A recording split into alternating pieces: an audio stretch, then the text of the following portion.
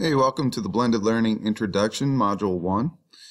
Today's objectives are to define blended learning and also identify the blended learning professional development platform, what it is, what we're going to be working with over the next couple modules. So we're going to actually start off with a definition of blended learning to give everybody a good sense of what it is and how it works.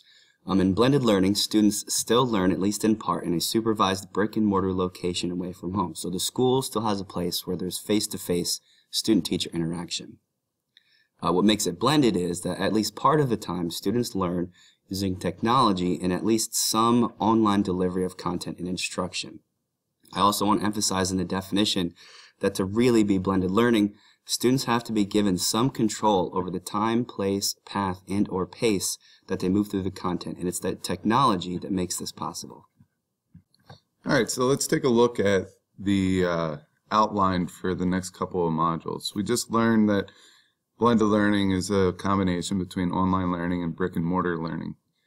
But what we really need to do is look at some of the models that go with blended learning. I want to preface this with there are tons of different models out there. A lot of people have a lot of different opinions on what works. We tried to focus on the ones that we could see working here at our school.